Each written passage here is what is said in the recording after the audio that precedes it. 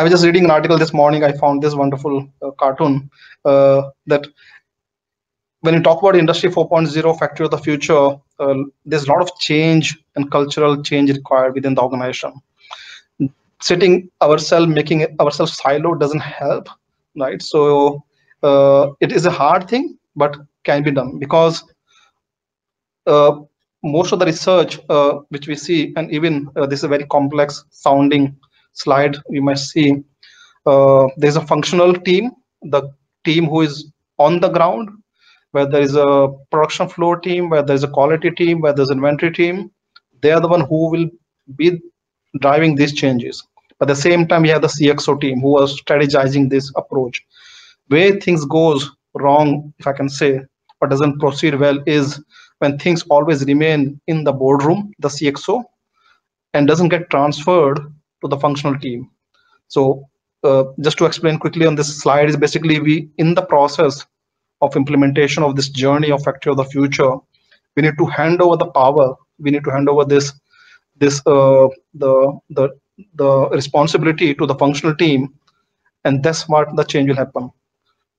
The CXOs, the CDOs, the CIOTOs who are driving the transformation is basically they need to manage the delta, because what is discussed in the strategy level, where this has been transferred to the functional team, is where the delta comes in. And if this delta is not managed well, that things go in tangent, right? So that's where I was talking about the change management and organizational management part of it, right? And we see this in the recent McKinsey report. I was also browsing that cultural and behavioral change comes pretty much on the top of many organizations when they talk about industry transformation. Thank you very much, CK.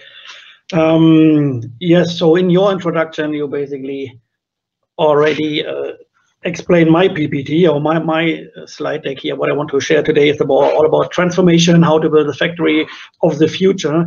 And you can already see, and I experienced myself now, with all the new technology, sometimes it's not so easy. I think it's now the third laptop I try here to be online and live. But yeah, so how do we do these kind of things in our plant? I want to share an example here. Factory of the future, digitalization and leadership as transformation success factors. And we try to do this here in Asia Pacific in our new plant, which is about 1 year old now, in Vietnam. And I take you step by step now through what we have done so far and what is our journey here. Very shortly to the company where I work for. I'm the COO Asia Pacific. I live in Singapore for the last 2 years here. We are a manufacturing company, have about 87,000 people working for us worldwide, and 170 locations, 50 countries, and 75 plants, which means we are a huge manufacturing company. You can also see here the number, 1.1 million ton of steel we are processing. So we are pure manufacturing metal forming company, more than 10,000 products. And we are in the field of, or in the business divisions of automotive OEMs, where we produce systems, components for engine system, transmission, hybrid, electrical drives, of course, now chassis systems. We do have an automotive aftermarket division for the products we have, and others for the after sales, repair shops, and so on. And we have a huge industrial division, which is clustered in sectors here. You can see wind, railway, two-wheelers, industrial automation. So we started as a bearing company, but have metal components. Everything what's turning, moving is something we produce. And of course, the field of Industry 4.0 is interesting for ourselves, our own manufacturing footprint, but also for the applications we produce and the products we offer for our customers. We bring more and more intelligence and software into our products to connect things to get processed data. But this presentation today is not about our customers. This presentation more is our own factory of the future. How do we transform, and why I do believe that digitalization alone will not make it. We need clearly focus on our leadership, and that's why I call it digitalization and leadership as transformational success factors. So I think we have a simple recipe how to transform a plant. You can see here a screenshot of our production system. You can see the suppliers on the left side. Then we go into a incoming area, we do stamping, heat treatment, grinding something. We do assembly. We have other functions, industrial engineering, laboratories, tool services, and then we go into JIT or GIS outgoing areas to our customers. So that's conventional, what we have already. What is needed now to transform into a digital organization, and I put it here together. It's all these things we hear and read and talk about every day. It's 3D printing, it's digital twins, collaboration robots, artificial intelligence, digital services, augmented reality, smart devices. So basically, we take now our conventional footprint and we take now all the new technology, the innovations, the new ideas, the software, and we put it all into our existing mechanical and then conventional driven operations, and we come to the factory of tomorrow. So if we talk about factory of tomorrow, then of course what we want to have connected all our machines, we want to have connected the people, real-time data, machines talking to each other, autonomous plants, paperless, all these kind of things. I think that's a very common understanding how a factory of tomorrow can look like. Of course, then we have cobots inside, we have AGVs, basically a plant can drive it autonomous, we have machines who make smart decisions, and so on. But when we talk about that with our employees, maybe the picture looks a little bit different. And I put here some notes. We talk about big data, some devices, Industry 4.0. And on the other hand, we talk about transparency, new skills, escalations, observation. You know, transparency is good, observation is bad. So what do we need for what do we need together? What maybe here not aligned? These are all things which our employees have questioning, have a high uncertainty, and you know about the VUCA world. This brings a lot of mixed feelings, I guess, to our workforce. Is my job secure? Do I work in the same environment as tomorrow? What do I need to learn? And these kind of things. So again, when we come back to our big idea here of a factory of tomorrow, I think we need a clear vision, which we have and shown here in a picture. We know we transform from today to tomorrow, where we are not so clear about this tomorrow at the moment. The topic of OT security becomes more and more critical. We already have some solutions, but are these solutions the right ones? We need to start learn about digital, technical details, IT skills. Yes, we had some in the past. I don't know if these skills are the right one for the future. And we already started with a lot of use cases, pilots. I think every one of us has good examples and a lot of fun and enjoys these smart solutions. But what's really another success factor we cannot forget, and that's why I want to show that in the next 9 steps we have here put together, is the change management, the leadership transformation, the skills we need. Yeah, on one side we say IT skills. Yes, we know how that works, but what kind of skills are needed for digitalization, algorithms, analytics, connectivity, and how will our leadership change in this environment? Definitely, we need to have a long-term view. We need to be agile on the other hand, and we have no idea really where this long-term view will lead us. So is this the final picture of our future plant here? And so these are all questions that I will guide you now with 9 steps I put together here, how we started the journey to come to a factory for the future. I think one of the first things we need to have is a clear digital strategy to give the direction for all our activities. And here we put in the middle this digital strategy, transparency utilization, digital empowered employees, data-driven decision making. There can be different versions of that. I tell you, in all our 75 plants in the Schaeffler world, this digital strategy looks always a little bit different because we have different product systems, we have different supply chains, different markets. But overall, the key message here, we have to have this clear strategy. And we put here the focus areas of people, technology, processes, and data. So these are all vital ingredients which have to work together to come to a future plant. Very important here is then our guiding principles, where we overall have a company vision and divisional or business visions and plant visions. We have a Schaeffler production system, and we are focusing on reducing waste here. So all the things we do in terms of digitalization, we do not do, and we cannot allow to do just because of digitalization and because we think it's at the moment sexy and a lot of fun. We need to create benefits here. We need to align this with our own long-term vision, which we have and which made us successful in the past. And we need to include here the people, the qualification, guidance. It has to be attractive for them.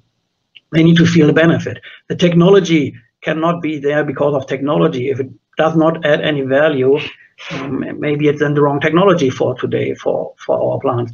Which processes are we looking at? How do we synchronize the processes? How do we connect them?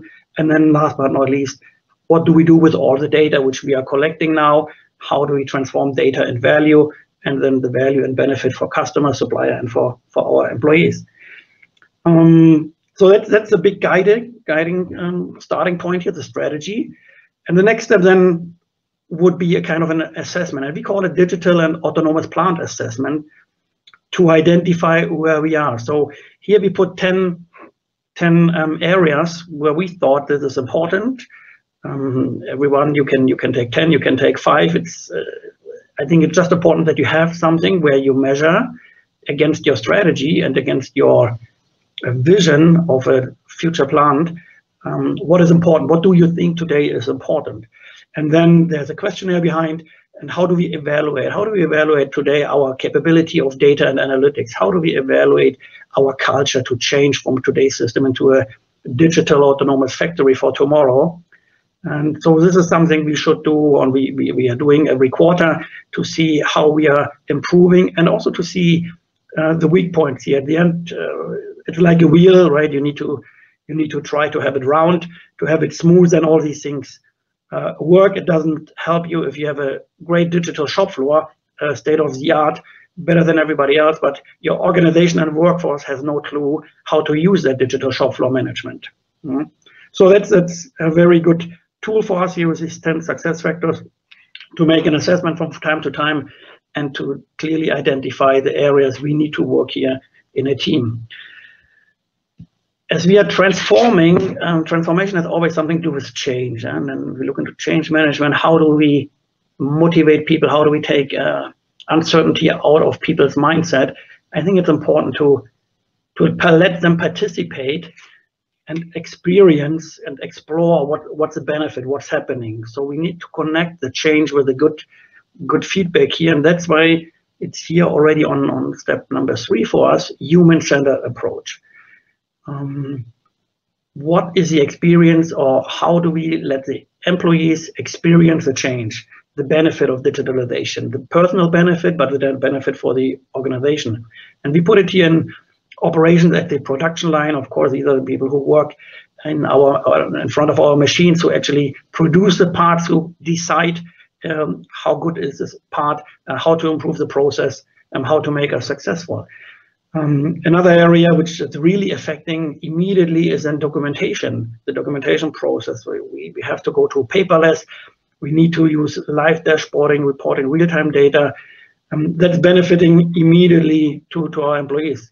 Let me jump to the left side, training to set up their skills. Of course, the opportunities we have is virtual reality, augmented reality, digital labs, digital twins. It's a huge potential which can increase the experience for our people to develop themselves and to grow, which we cannot forget. And there's some areas where we need to be very fast to let them, to have them a share on the transformation immediately. The last point here, I put on the management to support the analysis. For sure, we want to use this data for decision-making, for planning, but I come later to that, and CK, you mentioned that also in your introduction here. We need to adapt our leadership style, and I have it later together, but I believe with the new transformation of our production systems, the speed, the clarity, and transparency, the leadership style has to change and has to adapt and be agile in the same way as we introduce new technology. The next point then, what we created here, and this is something to visualize our vision in a more deeper way, is a target picture. And this target picture, in our case here, when we start from the bottom, we take all our employees, we take the different departments here, and thinking about how do we connect them and what benefit do they have from digitalization, what benefit can they have by being connected to each of the machines, each of our suppliers, and so on. Then we go more into a technical view here on our operator, shop floor, logistics. How do we connect these things? Do we have an AGV? Do we work with some real-time data? What kind of terminals we have? What kind of systems we do? And a little bit go into the infrastructure, which we need actually to make this happen. Because this picture also shows we do not want to work in single silo pilots. You know, to have one AGV or to have one cobot somewhere in a line, loading, unloading a machine, it's okay just to test the physical capability of a cobot. But at the end, we want to have a smart cobot talking to the machine and talking to industrial engineering, giving information which helps us to get better, and maybe also think about this connectivity to supplier and customers, to tell them, okay, we finished that batch, supplier, you can get ready. We need some more components, or the customer, give him a real-time data status of where is this production now and how long does it take. So that's something we want to show here. And then of course, when we go more upwards, we see our infrastructure. We need some kind of gateways which enable us to connect and exchange here information. We come into a kind of a messaging broker system. We call it our plant data center, where then our dashboards, our application widgets, all these applications run with other systems like existing MES systems or ERP systems which we have. And then the next step would be we bring it into a global cloud, because I believe that's a real benefit. Think about, you see here a machine. We have probably one kind of these machines, maybe 1,000 to 1,500 of the same type of machines in our world, in our global network. And real benefit comes then if we have all the data from all the same kind of machines in terms of condition monitoring, spare part management, performance, parameter settings. I think that's when we really come into a benefit of digitalization. So target picture is very clear. On the other hand, this target picture is just a snapshot what we know today. Maybe in 3 months we are faced with more innovation, more technical possibilities, and we need to adjust this target picture. So agility and willingness of change is still something we need to consider here. So we talked about the strategy, where we are with our assessment, involvement of the people, yes, to experience change, our target picture. So now who is going to do it?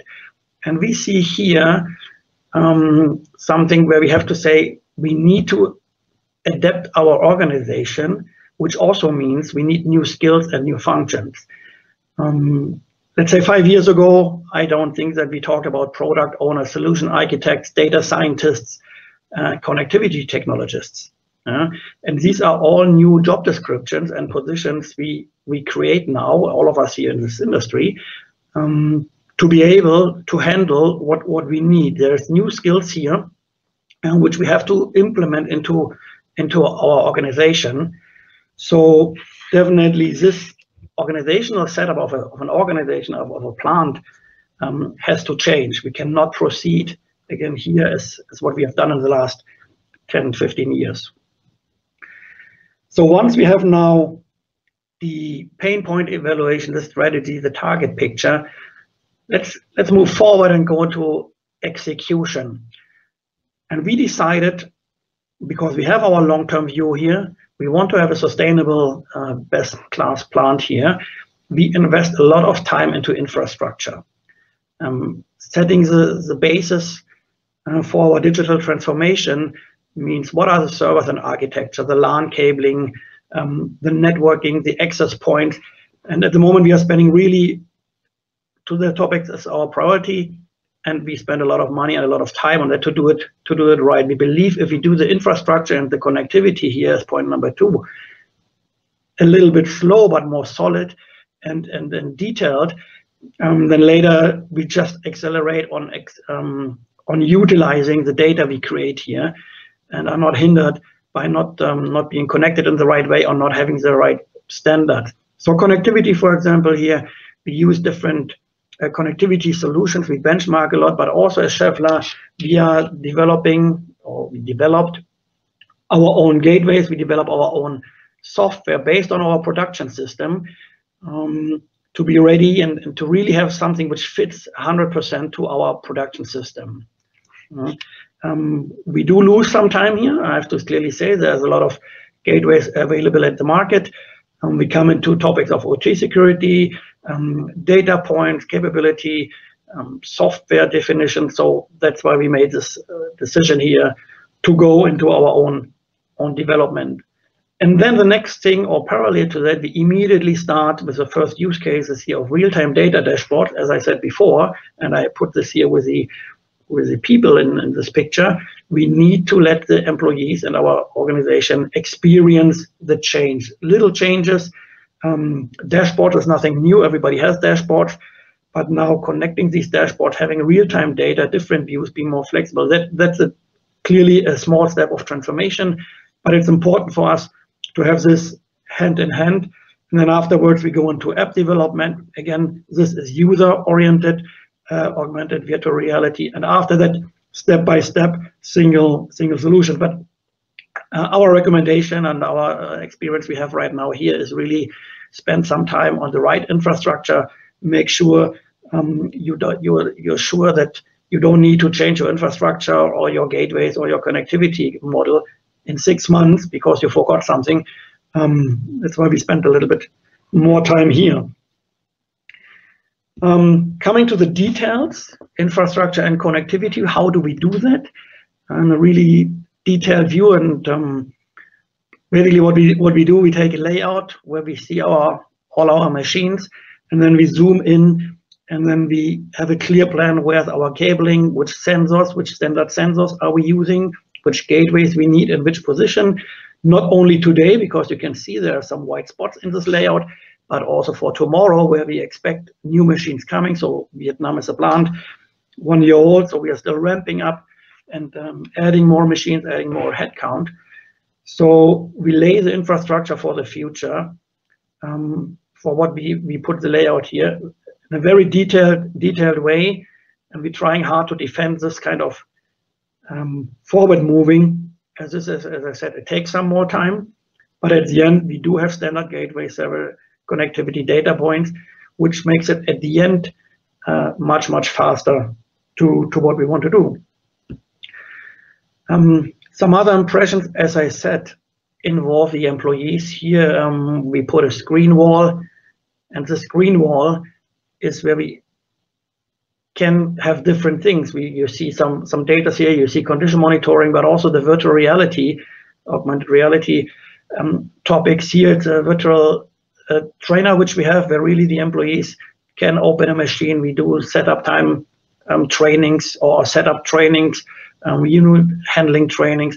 So these kind of things are parallel, developed, but immediately put in the right place, and always include the organization for that. And that's then also the fun part. I mean, this is also important. As I said, change management, you need to connect positive experience with our employees, that they're not afraid. Again, this uncertainty we need to overcome by positive feedback, benefits, and they need to see a benefit out of that, instead of working 8 hours on a simple line doing arm movement from left to right. No, trust them with new technology, and let them develop it with us together. I think that's a key point here.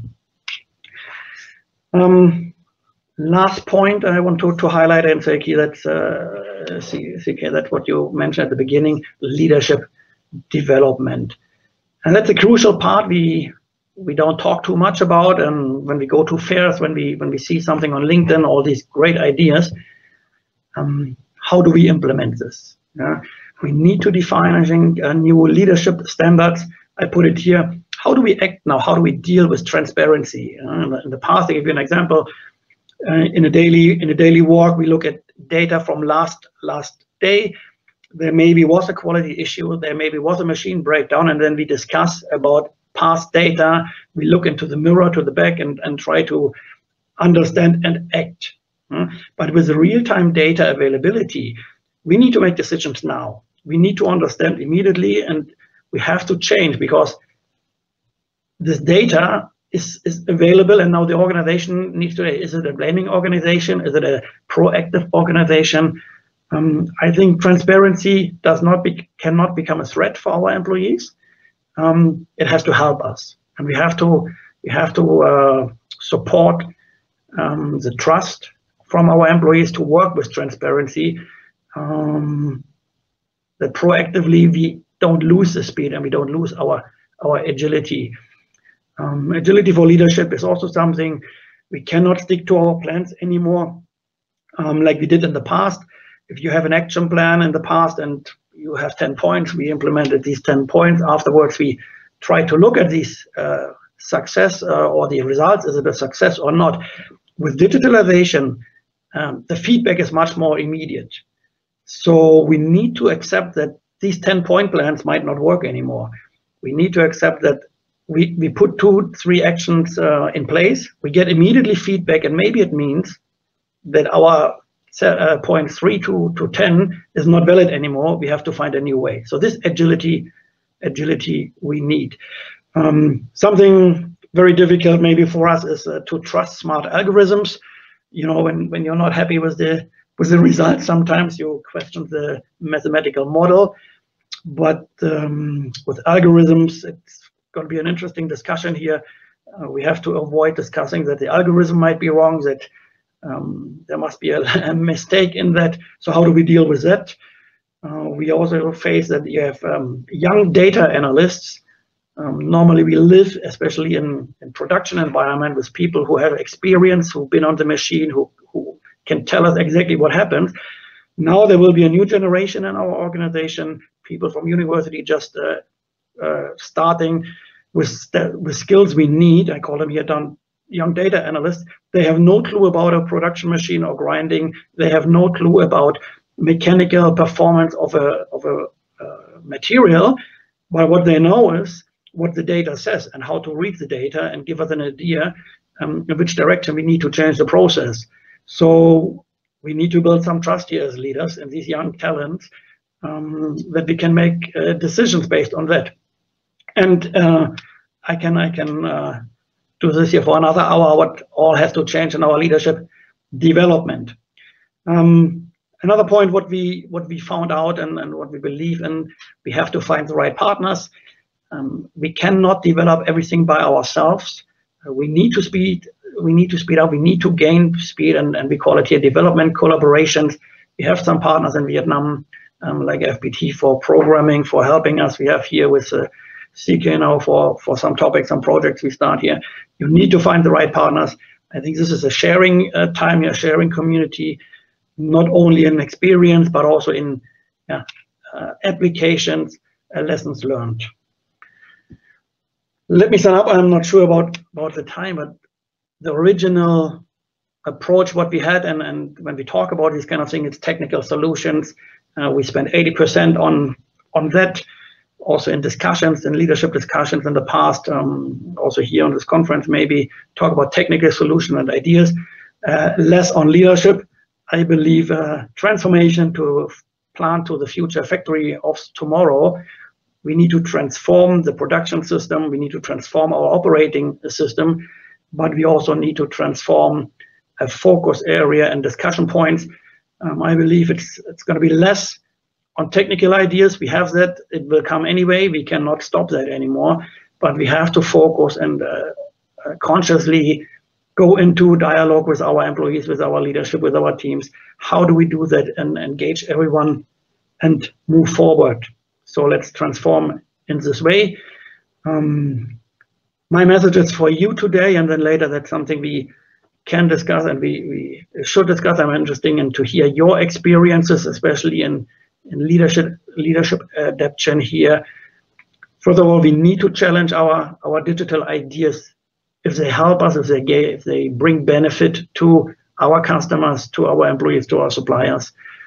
We need to think about different point of views here in regards of the VUCA world. We as technology-driven people or in the management, it's a different viewpoint as some of our employees might have with less experience. They have different thoughts. We have to have an open ear here. We need to find the right organizational setup to empower the teams and to create this agility. It comes not automatically. We need to build the trust here, and we need to focus on people management. I always say it, change 80-20 to 20-80, and at last but not least, at the end, every one of us here should have fun. Thank you very much again. So as introduced, I'm Francisco Castillo. I'm usually called Kiko for short, K-I-K-O. And I'm from Maynilad Water Services, which is a water company in the Philippines. And I will discuss a little bit about IoT as well as the convergence of IT and OT. And I prepared a series of videos, short videos, so that you can actually see that what I'm discussing is actually a reality for us today. So just very briefly, I will just one slide about who we are, and then I will share some of the projects that we've done.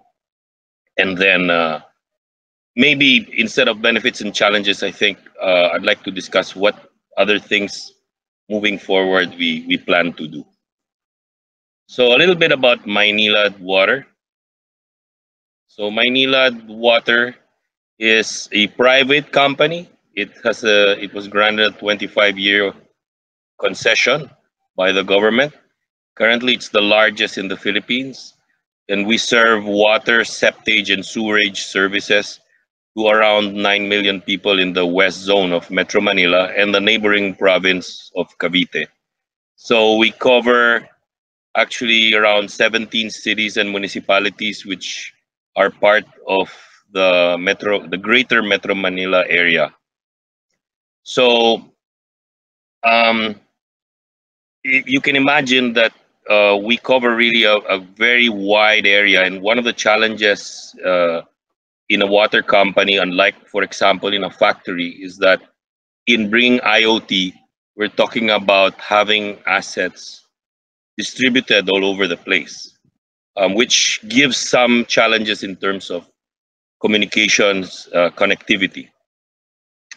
But before I do that, let me talk about what IoT or Internet of Things means for us. Actually, this journey we started very long ago. We started way back in 2012, even before IoT became a buzzword. And the idea really was to capture data from all our sensors that we had in all our different assets. And that means in our pipes, in our reservoirs, dams, in our water treatment plants, in our sewage treatment plants, pumping stations, lift stations that are all over the place. The idea is to be able to store this information, this data, long term, meaning years, but of a fine granularity. Sometimes milliseconds, but usually seconds resolution. So that in a way, this is a repository of technical data that we can actually use for whatever purposes that may have. At the same time, in 2014, we converged the OT and IT space under my division. So I am lucky to be able to be in charge of both. This makes it easier because otherwise you see a continuous rivalry between the two. And I always say, you know, the way that was possible to converge IT and OT is, you know, if it's under me, I can't argue with myself. So that's the simplest way to do it. In this way, we can get all this sensor data and actually feed it into the different IT applications that can use this data and make sense out of it. So I will show you a short video of how our IoT platform looks like. We call it the field mouse. So first, you have a menu of displays, and you have something like this, which is a dashboard, which shows some of the key indicators. Say, for example, the water level in our dam. If we click on that, we get actually the trend, or we could see the water production in one of our plants. This is our largest or second largest plant, 924 million liters a day. And we can see the trends, right? We could also see our losses, non-revenue water, as well as other information. If we also have a series of small maps which display the pressure along different areas within our concession. If you see green, that means it's good.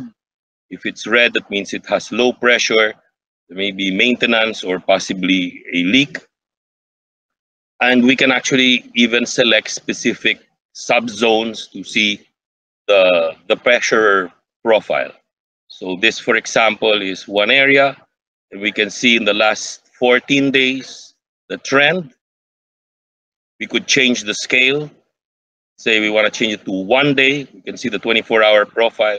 And if we click on that, we can actually see details. And we can actually go back in time. If you want to scroll to the left and see the historical of that, we can do that.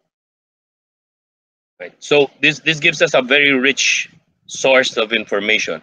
We can actually even go to the plants. So this, for example, is a sewage lift station. It's a series of pumping stations, pumping the sewage until it reaches the sewage treatment plant. And all this data is live. If we click on the level, we can see, sorry, let me just go back. We can actually see the level of sewerage that was processed in the last so many hours or days as we wish. We could, for example, select a water treatment plant. This is one of our newest water treatment plants. And we can see we have a dashboard here which summarizes the operation. We can see the level of the reservoir. We can see the production. We can see even the status of the filters, the pressure on each, and so forth. We can even see the chemical composition of the water, right? And we can even select, let's say we go to one particular area. We say, let's go to one filter.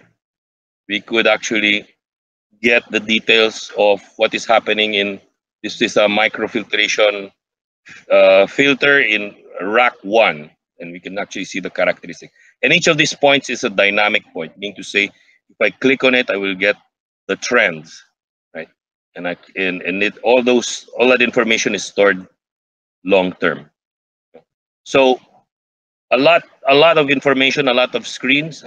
Just to show you, we have hundreds of screens with different information, with thousands of sensors, and this is continuously expanding. So that was the first thing we did. We developed this platform for us to get all this information. It's not just monitoring and report, but the idea is with that information, we can actually optimize our operations and optimize the control. So we also built a central control room which monitors these things and adjusts accordingly. So this is a picture of our central control room. It's a 24/7 operations.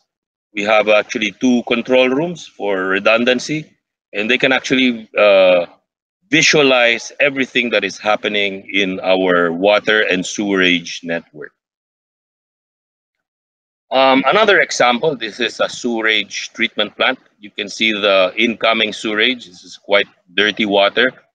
And after it's treated, before it goes to the river, you can see it's of a very good quality. It's transparent. What I wanted to highlight here really is that you can see here a bunch of sensors. This is a flow meter. We have a pH meter. We have a dissolved oxygen meter. We monitor many different chemicals that are in the water to ensure that before the water is discharged, it's of acceptable environmental standards. And these sensors are everywhere. We have more than 200 or 300 plants of differing size. This is my team. They're calibrating the sensors, because sensors also need to be regularly recalibrated. So with regards to the convergence of IT and OT, we really see the advantage of that, because we can actually use all this information, and these are the typical sensors that we have in the plant, and use that IoT data in order to feed different applications. And later on, I will show you some of the applications that we have developed in order to support the operations of our company. Samples of these are, for example, reports, simple reports. The screens I showed you earlier can also be accessed via an Excel plugin, and everybody in the company knows Excel. And usually, it's the preferred way of getting the data and analyzing. And our engineers are knowledgeable enough that once they get the data, they can actually develop their own applications, their own reports, their own analysis. Hydraulic modeling. This is a core function in the water industry, wherein you model how your water network behaves. Detecting leaks, and I have a very good example later on. We also display the data on our maps, our geographic information system, and linking that with customer data. I also have another example later on. But we also install sensors in our pumps, in our motors, such as vibration meters, temperature sensors, which give you a good idea of whether that particular asset is going to have a breakdown in the future if you don't do anything about it. So we actually implemented condition-based maintenance, such that if a particular sensor triggers a warning, it actually goes into our ERP and automatically generates a work order for inspection of the asset. And of course, operational alarms. I mentioned one of the challenges is communications, and that means that we really make use of a very wide array of communication types. For the larger plants, we use fiber, but we have actually some very small facilities. For example, this is a pipe, which may be quite distant from the plant itself, maybe a few 100 meters. So we also use industrial wireless to get the data back into the plant, and then from there, transmit it using fiber. We also have facilities such as this. This is a cage, and inside is the controller, controlling pumps, valves, and taking sensor information of these pumps and the pipes that are actually underground. So this is an autonomous controller, but we actually want to be able to get information from what is happening at the site and transmit that centrally to our central control room. So putting a fiber in many of these facilities that we have all over would be quite an expensive endeavor. So we were one of the pioneers to use 3G and GPRS. This is a 3G or a GPRS modem that connects to our PLC cabinet and transmits that back to our central control room. So we have even smaller facilities that are just using SMS. At the end of the day, we use whatever is available and is economically feasible. So we have really many types of communication. I'll just give you another example. This is our geographic information system, or map. And I'll show you an actual demo. So the GIS maps all our assets on the field. So if we zoom in, eventually our customers and meters will be displayed. Here you can see a customer in form of a premise in yellow, right? You can see the name of the customer and the meter with the little M. These are historical leaks. We can also see the characteristics of a valve and even the characteristics of a pipe. This is a tertiary pipe, it's PVC, and we can see the customers connected to it. We also did, and we invested in aerial photography. Instead of using Google Maps or something similar, we actually undertook our own aerial photography because all our assets are actually underground. So we need the very, very precise location of our assets before we dig, for example, to do refurbishment or to do maintenance. And we needed a sub 1 meter resolution, which we did not find available in the market. So that's why we resorted to doing our own aerial photography. With something like this, we can see all our customers, our meters and pipes displayed, and we know where each customer is connected to, such that we know what affects the customer at each location in terms of pressure and flow along the pipes. Another example, this is a leak management application. By getting all this IoT data, flow and pressure data of our pipes, and correlating that with billing information, as well as our GIS, our map, we actually feed that into our water loss management software. And from here, we're able to get leak management reports. This actually tells us where leaks are most likely occurring in our network. I'll give you a real example. We had a problem of a large water leak near the port area in Malabon. And the initial assessment by our construction group was to replace that whole pipe segment. And that was going to cost $1.7 million. Our hydraulic engineers, with the use of these tools, said, "Oops, let's wait a minute. Why don't we try and simulate and see where that leak is probably in our network?" So the software identified an area where the leak would probably be.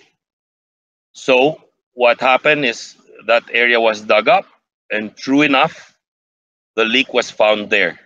The total spend for repairing that leak was 65,000 pesos, or approximately $1,200 versus the $1.7 million.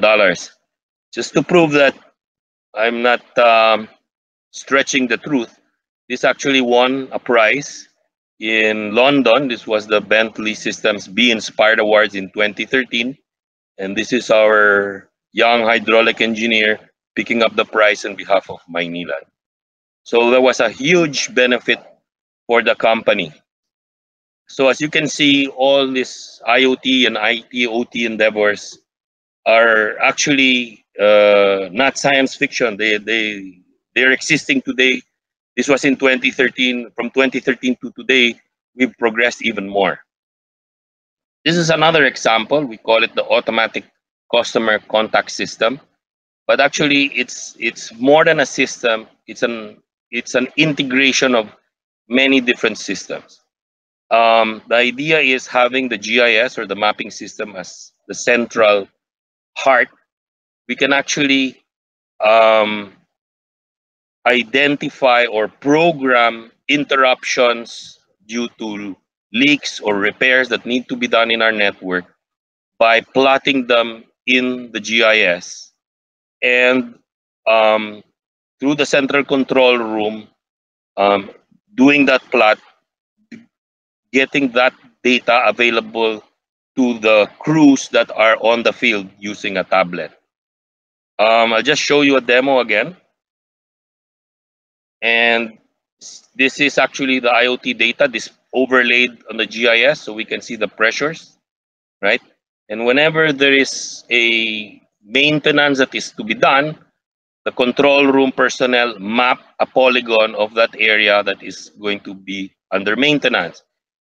Here in red, we see the ongoing, and in yellow, the one that is programmed.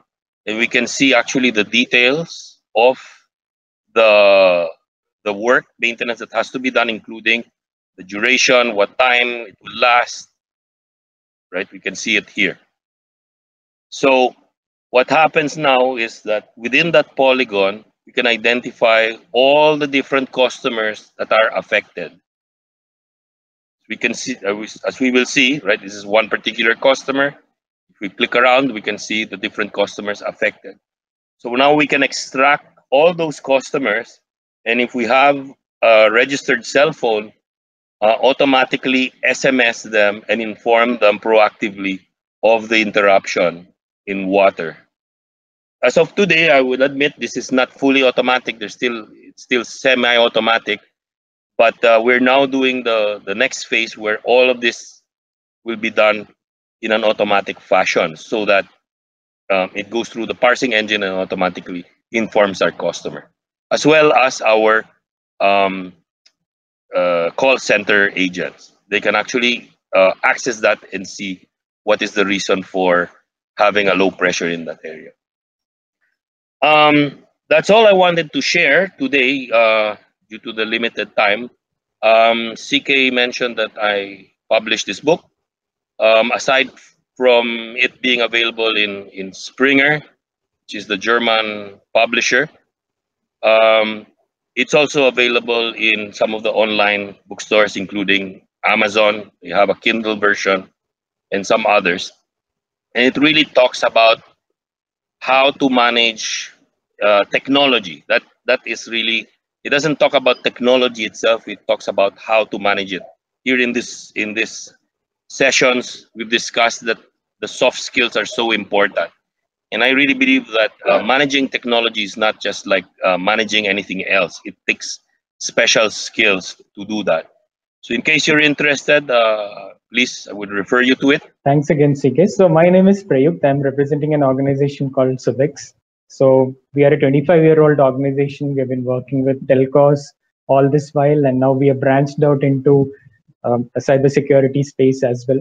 Because all this while we are working very closely with telcos, solving their key challenges in areas such as understanding the customer requirements and protecting them from all kinds of fraud.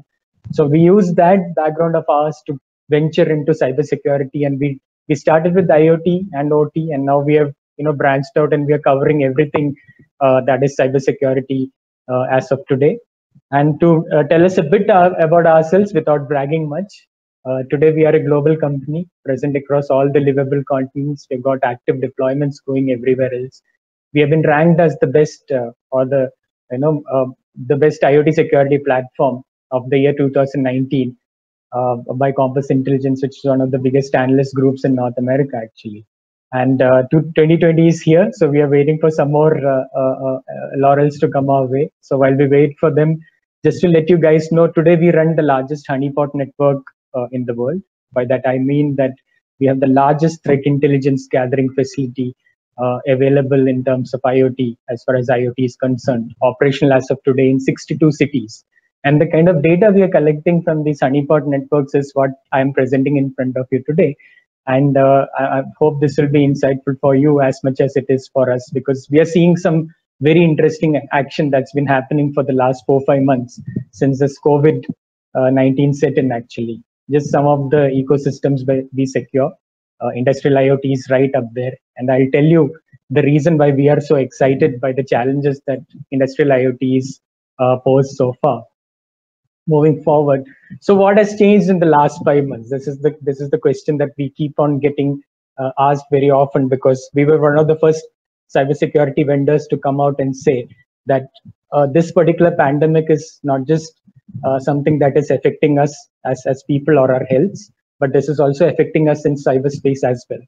So very early on, as early as Feb of this year, we were able to see certain COVID-19 team attacks that had started taking place in isolated pockets around the world. And by these attacks, what I mean is that there were a lot of phishing mails that have been sent to employees of organizations telling them that there are COVID-19 kits, PPE kits being distributed for free and things like that. They were masquerading as government communication and diplomatic communication and whatnot. And they were luring these employees of some organizations, including leading manufacturers, to actually click on them and download malware. So that is how this story, actually, this narrative started, and things really went downhill from there onwards. So as everyone speaks about the new normal in terms of social distancing, in terms of work from home and everything else, we have a slightly different take on everything that is happening as of now. So we are starting with something called as a deflective attacks that are taking place on manufacturing, which basically is that manufacturing as a sector is getting attacked not as a primary target, but what really is happening is hackers are targeting manufacturing so that the CERT and other teams which are involved in cyber defense at a national level for a country are occupied with these attacks. So what they do is all the resources that are involved in cyber defense are kept tied up while they start scouting for attacking other pieces of critical infrastructure. There is targeted communication manipulation at scales that we've never seen before. As I said, people are masquerading as government agencies. The World Health Organization, they are issuing advisories with, with links which are embedded links which are, which on clicking them or accessing them will lead to download of ransomware, malware, and whatnot. Then this is the most worrying part, that the coordinated attacks, cyber attacks, have risen 41%. So what do I mean by coordinated attacks? Basically, earlier we used to see certain groups which were very much focused on attacking industrial infrastructure. But today we are seeing a lot of these groups working together to effect a breach. And there was a lot of new actors who have joined in the last 5 months. A lot of hackers who were not really very active in the last 2 to 3 years have gotten active now as part of larger groups that they have become affiliated with. And this is definitely a worrying development that really is a matter of concern for us.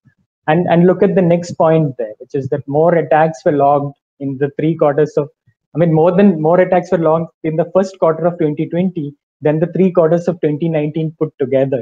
That's a telling statement again there to indicate that, what's the scale of attacks that we are seeing. This is completely unprecedented. A lot of people have been taken off guard, but we were one of the few players who had anticipated this spike. And I'll tell you why on that. And Southeast Asia has become a very active zone. All players, I guess almost about 30% of all the APT, which is the state-sponsored hacker groups that we are monitoring, are active in this particular zone. Actually, there is a lot of data that's been exfiltrated, a lot of breaches that are happening, a lot of companies are getting affected, and they are not even aware that a breach has taken place. So this is a very tough time for all of us, not just in terms of our health and everything else and physical well-being, but also in cyberspace. These concerns, which are connected with what they call the new normal, have not even been understood to the fullest extent, right? So as we go along, we'll see more, more matters of concern come to the fore. So this is what we did in Feb. As early as the first week of Feb, we were seeing certain patterns of communication taking place through our intelligence that we used to gather from all sources, including the dark web. So there was a lot of planning activity going on amongst hackers. They were regrouping and grouping again. As I said, new hackers were being recruited. So obviously there was a lot of planning and action going on in the background, while governments and everyone else were really busy, fighting this pandemic and understanding how these things are going to, pan out in the future. And this is way before the lockdown started.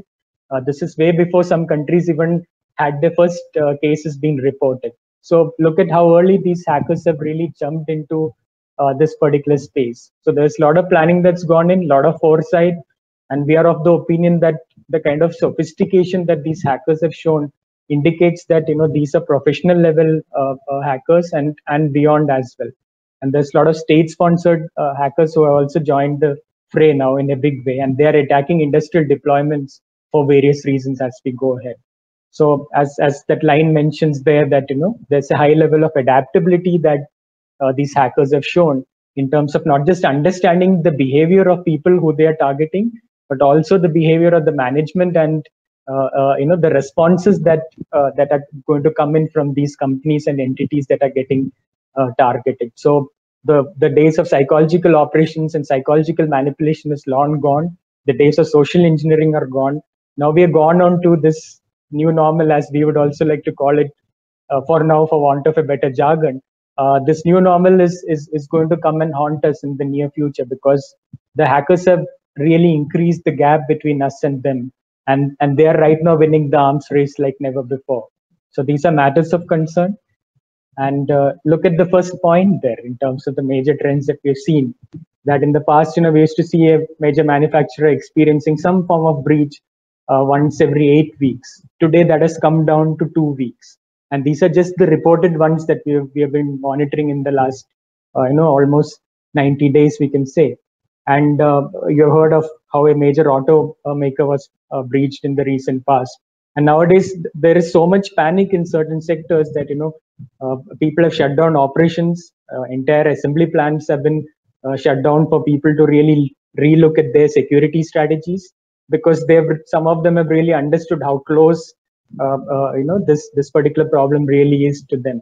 Manufacturing associations have been targeted for information. There was a major association in the US which was targeted so that they could get the database of people who are involved in managing the security for some of these top manufacturers out there.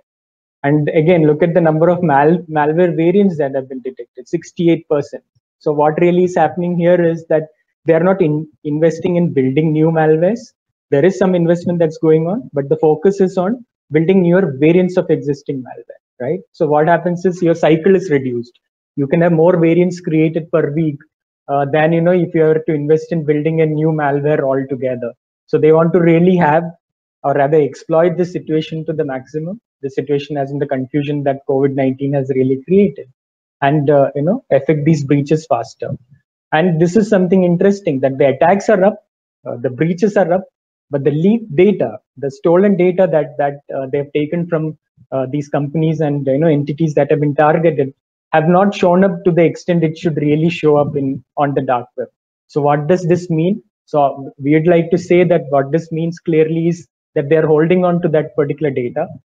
They have not really released it because they are very confident that they can extort a lot of ransom from the entities who have been breached in the near future. And definitely this data is going to show up sometime in the future.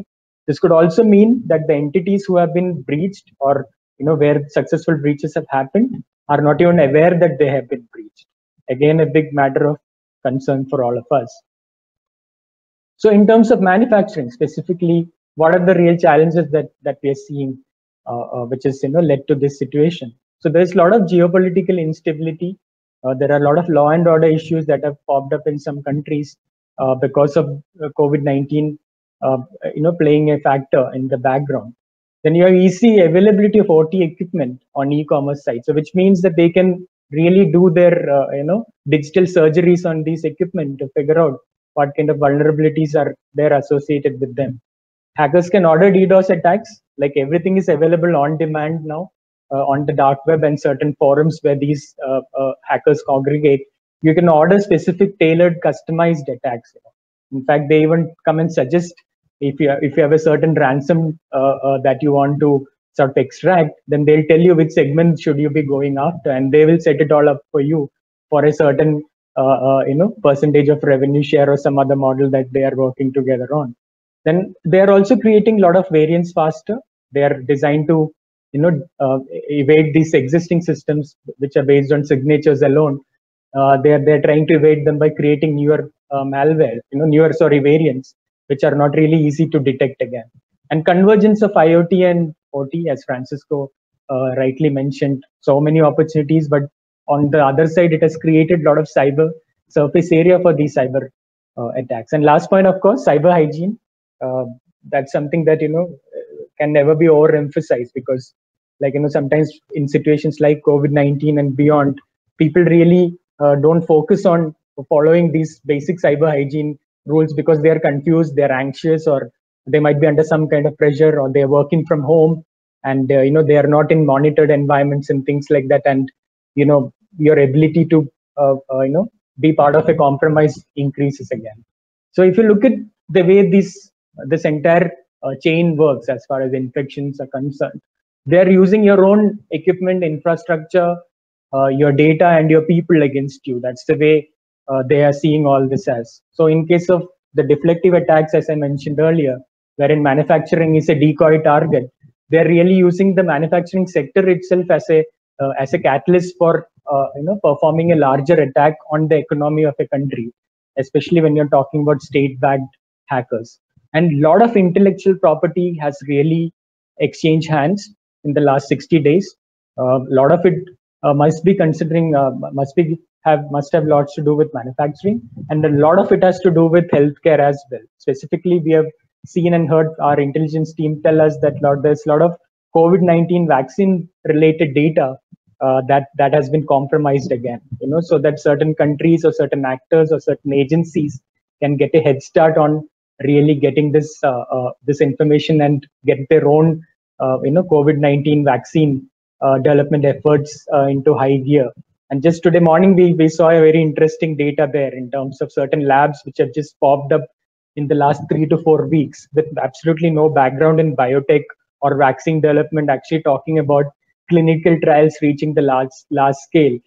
So that's really interesting. Again, we could be wrong there, but we also have reasons to believe that at least few of these players might have something to do with these IP compromises that have really happened through the malware that these sophisticated hackers have really deployed.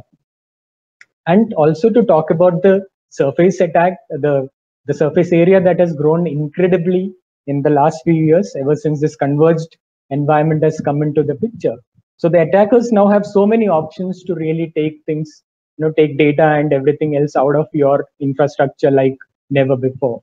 So now they can plan, they can execute, they may even be aware of surface areas that you may not be aware of. They may be aware of devices that you have not discovered yet. They may be aware of open ports that you may not have really closed after you did your initial round of proof of concept or some other go live that you've done for an IoT deployment, for instance. So everything is really adding up, and this COVID situation has really added another force multiplier for these hackers to really exploit. So they have gone everywhere. They have used it to the best extent possible. So as I said, in the coming days, we will really know what's the full impact of this breach. Again, the advanced persistent threat actors who are more or less state-backed, who are extremely sophisticated again. These are the kind of targets they've really gone after. Intellectual property, diplomatic communication. They wanted to know what the governments were doing, how were they dealing with COVID-19 and its fallout, what kind of numbers were these governments circulating internally, and things like that. Economic data, in-state advisories, drone feeds. Again, I mean, you would be wondering why are they after? Again, they wanted to probably check, what kind of what's the economic activity happening in key cities, for instance, of a certain country. COVID-19 numbers, antivirus logs. So from all the 43 APT groups that we were targeting, as many as 39 were active in the last 90 days. Again, that's very interesting. Like those are very high numbers to see, which obviously means a lot of these guys have got a lot of work on their hands, and maybe even subcontracting some of this work to APT groups which are just coming up the curve. And in terms of the sectoral attacks, if you notice, manufacturing is right up there. Again, it's not as much as healthcare, because healthcare obviously for various reasons has been targeted extensively in the last 90 to 100 days. But manufacturing is really up there as probably the next sector that is attracting the maximum number of attacks. So if you notice, these are all part of the overall trends that, like APT groups, for instance, have different motives. There are other hackers with different motives, but they're all converging on sectors like healthcare and manufacturing.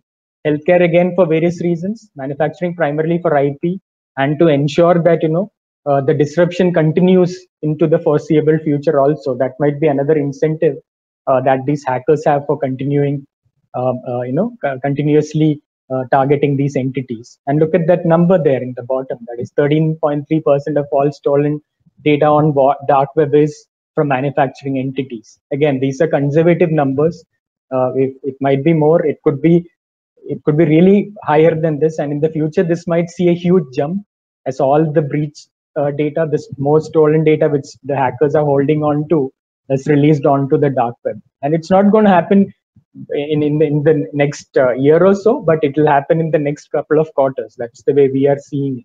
Because sooner or later, even after these entities pay up these ransoms that have been asked for, there is no guarantee that they will not go ahead and release this information or sell this information to some other hacker groups. There's that kind of trade also happening out there. And at the end of the day, it is all about making money for some of these hackers.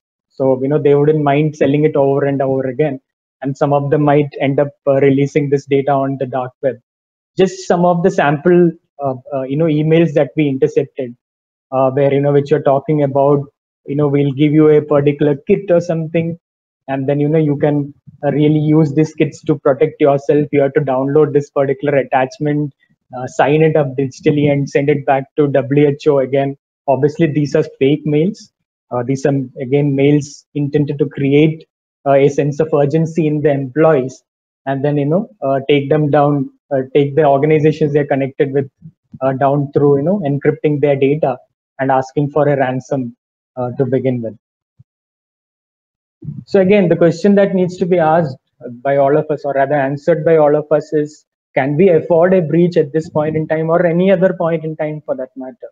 Right now, the costs are really increasing, and the hackers are really going after the money like anything. So if you notice the way it is, the ransom amounts and average ransom amounts have grown. It is almost at 7 million USD in as of today, as things stand. It's going to go up as we go ahead. Even if you're talking about cyber insurance or any other underlying cover that manufacturers can take to evade these situations, I don't think we are in a situation now where and even an insurance cover can guarantee that the amount of ransom they are asking for can be met with again. But another interesting aspect which I mentioned below there, that cybersecurity investments are rising, but the actual capex and opex is not, which basically means that some of the investments or some of the so-called investments are going into fixing a setup after fixing the infrastructure after an actual hack is taking place, an actual breach is taking place, which is again worrying because that's not really a cybersecurity investment. If you're spending your money allocated for cybersecurity into putting your systems back in place. So these are the kind of dichotomies again we are seeing. They are not forced, but then again, if we follow certain measures that I'm going to outline in the next few slides, we can avoid these kind of situations and not be part of this particular statistic that we're seeing right in front of us. So what really lies ahead? Where are we going from here onwards? That's a question that again we have tried to answer here. So the first wave of attacks got over as of May, and right now we are in the middle of the second wave of attacks that are taking place as we speak. So first wave, again, a lot of sophistication was there. A lot of these attacks materialized in terms of ransom for these hackers. So they have taken all that money that they've got and they've invested in building better malware and going after many more industries and manufacturing plants which are coming online after these lockdowns have been lifted. So the average cost of breach, again, it's going to go up phenomenally this year, because since the hackers have put in a lot of effort, they're definitely going to make sure that they monetize these attacks. Then again, COVID-19 research has been stolen with increasing this thing. And there is a lot of, as I said, increased APT action. The state-backed hackers are also part of a lot of these breaches that are taking place for various reasons, including geopolitical tensions that we're seeing right now in a lot of regions across the world. So that is adding to the confusion, and that's creating way more problems, because these actors are not really after the money, but they want to sort of send a geopolitical message to a certain state by attacking their facilities. Breach discovery will increase significantly, because as the lockdowns are lifted and people come back to work and they connect their machines back into monitored networks, and the attack chain gets completed, there is definitely going to be some disruption or some kind of a ransom demand that will pop up the moment the ransomware is executed and the data gets logged. So a lot of these instances are going to come to the fore in the next 90 to 120 days. And yeah, 2020 is going to be the costliest year, if it already hasn't been. We can't even predict or forecast what's the kind of numbers that we'll have to worry about as the year comes to an end, because it's going to be a tiring year for everybody involved in cybersecurity. It's not a year that we would want to see repeated ever again, because it's drained us on multiple fronts. And then the last thing, of course, is that it's going to be a costliest year for all of us as well. That's not working out for anyone. And attacks on critical infrastructure to intensify. There have been a lot of deflective attacks. There have been a lot of sample attacks that have been carried out on airports and other facilities which are under shutdown for a while. Again, we don't have data in terms of how many of these attacks have succeeded. So only after these infrastructure facilities open up and start functioning to their full capacity, it would be realized what has really gone wrong. And stolen data will eventually turn up on dark web, no doubt about that. So whatever, if some of these entities are thinking that if we pay the ransom and then we'll be safe, no, that's not going to be the case, because they might still release this data again. So what is it we can do? So all this while I've outlined the problem. So what is it that we can do to really tackle this problem head on? Because we don't really have much time now. Because as I said, the second wave has started. We are in the middle of the second wave right now, and we don't even know what kind of action will take place in the third wave. So it's only fair that we start working towards addressing these existing problems that are there. Privilege marking, again, the credential related accesses that we are providing to a lot of people in the industries, in the supply chain segment, everything has to be relooked at. We have to make sure that there are the privileges that are associated with certain accounts have to be minimized, and they have to be really revisited now in the COVID scenario. Tackle suspicious payloads at the network level through deep packet inspection. Again, that needn't be said. It is something that has been often discussed, but there's not much that has happened. We need to move faster on this, because network is where we are seeing a lot of breaches taking place, and that's where the action really is. And regular checks on to ensure integrity of endpoints. Again, in a lot of instances, we have seen that some of the manufacturers are not even aware of the kind of devices that are existing on their networks. Again, not a good place to be in. We need to make sure we are aware. The situational awareness is at the highest level, is of the highest levels, and that we are aware of every single endpoint that is connected and what's really happening at that endpoint, and with the data that it's generating or it's exchanging through the network. Again, supply chain poisoning, a big problem that has popped up, with a lot of backdoor Trojans being embedded in some of the hardware being sold by certain entities around the world. Big matter of concern. So there has to be proper audits that have to be done to establish a chain of trust, to make sure that supply chains don't get poisoned, and that there is no hardware that comes into your IT environment or OT or IoT environment that can serve as a Trojan horse for everyone else to, or these hackers to enter your network on. And code sign-offs to cover third-party dependencies. Like in some instances, like IoT, for instance, it's become so complicated that there are so many relationships at a platform and an application level, for instance, that it becomes very difficult to do a code level sign-offs that are there, especially for third-party applications, for instance, where there are multiple vendors, for instance, involved. But these are part of a basic cyber hygiene mandate that we have to implement, and we have to go ahead with. And just a few more things. Risk and threat modeling, again, you have to do. There has to be disaster recovery drills to cover every scenario, including the worst possible one of a complete plant shutdown. Ensure that the safety and security of employees is also taken into consideration. I'm sorry, there's some disturbance. Okay. So we have to deploy tools to recognize vulnerable malicious logic for complex manufacturing machines. Again, with these more and more complex machines being added every now and then, the ecosystem itself becomes way more complex, and the interplay between these machines and the network and the devices and every other part of your asset ecosystem is not fully understood. Those are not things that we can afford to at this point in time. Have regular conversations on cybersecurity internally and externally. Of course, you don't have to reveal everything to everyone, but of course, make sure that your employees are sensitized on cybersecurity requirements at all times, right? And then there is an attack deflection, like use honeypots so that they don't attack you. The attacks are deflected to a setup that mocks your IT or IoT or OT or a combined environment, converged environment out there, so that you can not just protect your assets, but also see the kind of attacks that are taking place in the manner that we study these attacks as well. And last but not least, we are always there.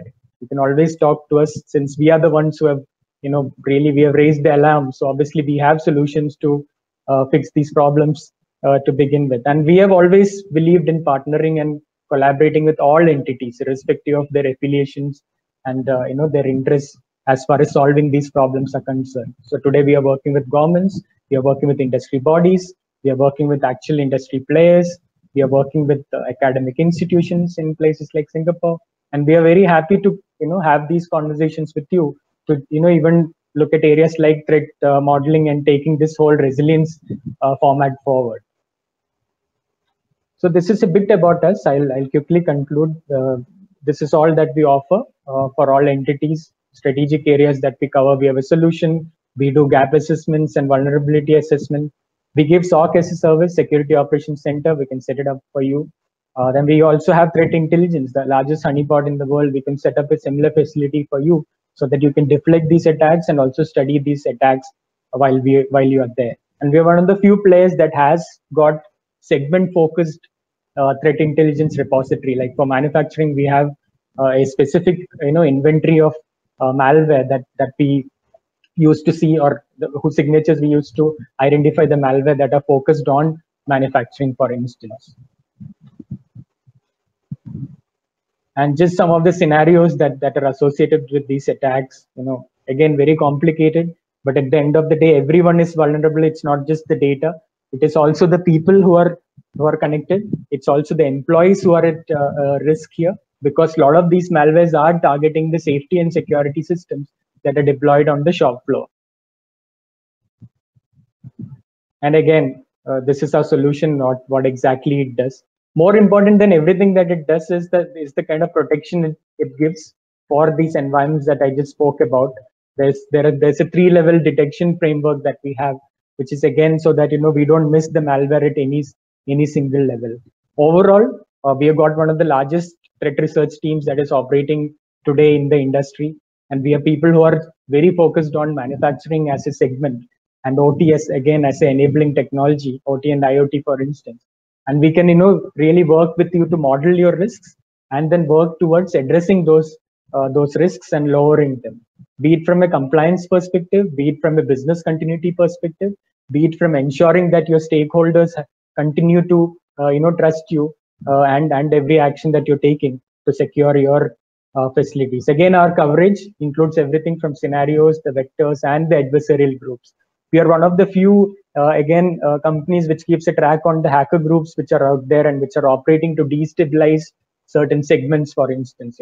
Some of them are very focused actors. So we cover everybody. As I mentioned before, we have seen how many APT groups are actually operational. APT groups are very hard to detect, but we have the capability to detect them as well. And again, our protection extends to everything. And so you can always come to us and see how we can help you solve this out. So I'll end on that note. I hope this year isn't as dangerous as we are thinking it will be. We are ready to collaborate. We're ready to work with all of you. And in case you have any doubts on anything that you have seen today, please feel free to reach out to us. We have threat reports. We have got weekly updates that we share. We can always pass those on to you so that you get a better awareness in terms of what's happening around you and what you can do internally or externally to protect yourself. So thanks a lot again for having me. Thank you, CK. And cybersecurity is a continuous journey. It's not something we can done once and done forever. It's a continuous journey. It's going to be more complex. As I mentioned, that government agencies across the region, especially in Singapore, cybersecurity agency or IMDA, are actively driving the initiatives under the master plan for OT, specifically the infrastructure, or in US, you talk about NIST, or Europe about ENISA. So cybersecurity is something, and that's why AllThingsConnected and Subex decided to be partner as well, addressing these challenges in Southeast Asia, because we know this region is going to drive a lot of such initiative in critical infrastructure manufacturing, while they may be lagging behind. But I think Southeast Asia, I did a survey on LinkedIn, is the forward-looking region, which will drive a lot of businesses for many, even the US and European companies focusing on. Like everybody talks about now 5G, which is a big topic for telcos. I think, while the question is for Klaus, but I think it's applicable for you also, Francisco. That what do you see 5G opportunities in your sector, in manufacturing for Klaus, as well as in your energy and utility sector, if I can say, and water services for 5G? I'm sure who want to pick up first. Yeah, so let me answer. So first, this presentation was a little bit more on leadership and transformation, not so much on technology details. So 5G for us is definitely a topic. As I said, in different regions and different plants, we have different testing areas. So 5G at the moment we implementing in Korea, where our digitalization footprint is a different one. We have more AGVs, we have more cobots, we are more into machine-to-machine data transferring, and that's where we see the benefit of 5G. Once we are in Vietnam at the moment, where we building up the plant and filling with machines and filling with people, it's not necessary yet. But I'm sure we will come to that point where when we start that AGVs, logistics, external, internal, so if the data mass volume goes up and we need more real-time data, then this definitely is a hot topic for us. But not for Vietnam at the moment. It's more in Korea where we test. Sure. What we'd like to add, Francisco, on that topic 5G?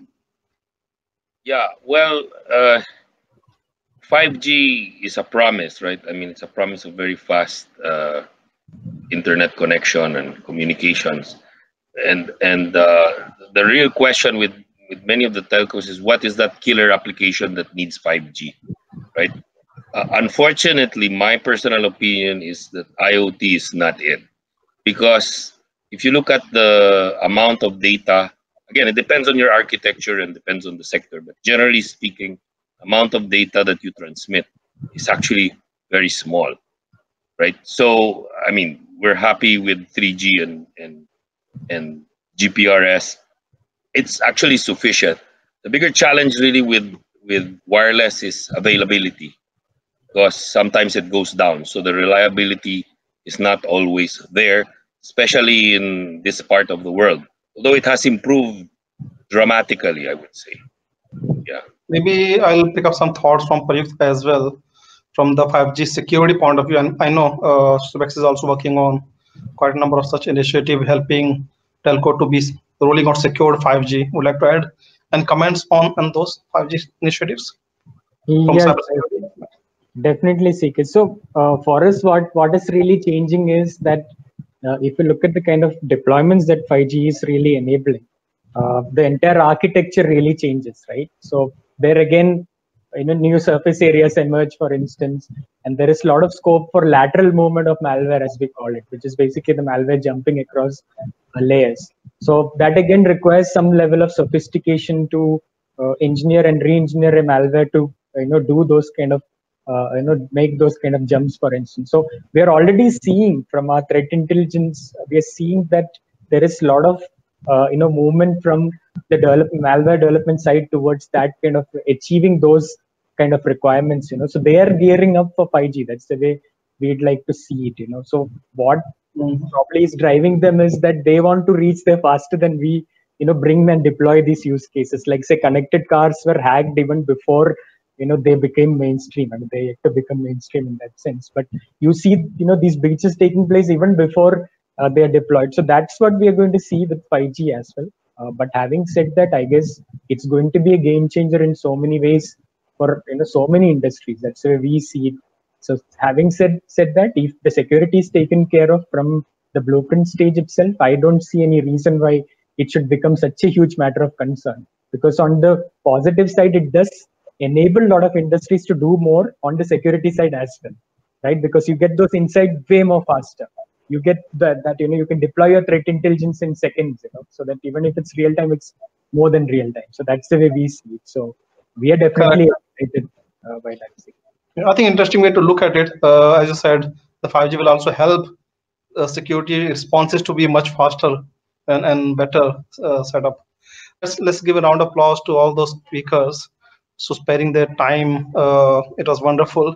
And just to summarize, just 1:30 last second for everybody. Any call for action would you like to leave with all those participants and the attendees who are listening, or even because this session will be recorded and will be shared, maybe the edited version on public also, so you won't be just viewed or listen now, you'll be listened to later. So presuming that somebody will be also listening to you later, any call for actions for those viewers also you would like to leave with? So maybe we'll start with the same rundown. We'll go with Klaus first. Any message you'd like to give back? I mean, as I said, we need partners. We need to go this journey together.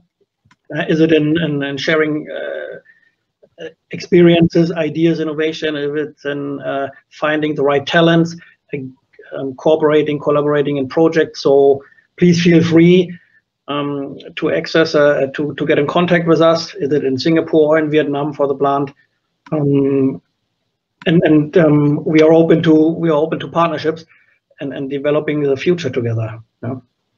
Thanks, Klaus. And over to you now, Francisco. Well, I always like saying this because, in the technology field, there's a lot of hype. So it's actually quite dangerous. And now IoT is somehow in that hype.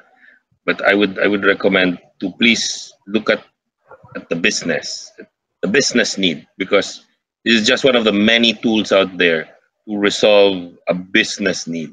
So that it has to start from there. It cannot start from a technology point of view. So the business must drive a problem that can be resolved in whatever. And if IoT is the solution, then go for it. Yeah, makes sense. In fact, as is old saying, a problem well defined is a problem half solved. So if we focus on the problems and the use cases, I think there's a dearth of technology to address them and a lot of good technology partners to address them. So last comment from your side, from Subex side. Yeah, sure, CK. Thanks. So I'd just like to end by saying that, see, at the end of the day, this is your story. This is what is going to define you. So make sure that you write the story and don't allow anyone else to do that job for you. Because there's always a difference between an autobiography and a biography. In autobiography, you get to go escape with a lot of lies. In a biography, it's somebody else in control. So a hacker is just trying to write that story for you. So don't allow him or her to or don't grant them that privilege and to do that. So be in control of your story, no matter what you do. I mean, just make sure that cybersecurity is one of your priorities. That's all I'd like to do. Wonderful message. And with that, we are kind of end of the session. Like I said, this is the longest session. We have hosted quite a number of them, but very engaging, very insightful.